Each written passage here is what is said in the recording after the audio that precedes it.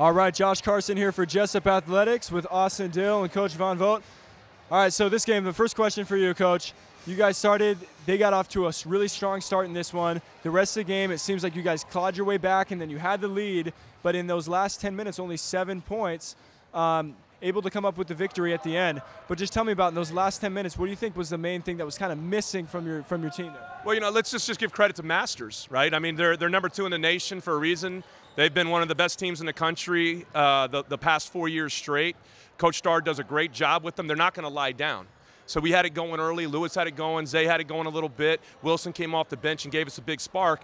But then they started, disrupting us with their ball screen coverages. And you know what? We got a little out of character for a few minutes. But we dialed it back in down the stretch, and we were able to make the plays down the end. The good thing was that when our offense went bad, our defense didn't drop off, which is you can't let your offense dictate your defense, and we didn't do that tonight. Our defense in the second half was tremendous. And the Warriors able to come out with the win and avoid going to overtime because of the tip-in from this man right here. 7 points is only one shot in the second half, one shot attempt, and it was that one. Tell me about just what was going through your mind on that last play and how were you able to get in the right position at the right time for that tip? Well, I saw Zay get trapped out there, so I knew he was going to have to throw it up. And I always crash, so I was just waiting for it, and that's something I do every day, and just ended up in the right hands and just tipped it right in. Such a big play. And I've got something to say.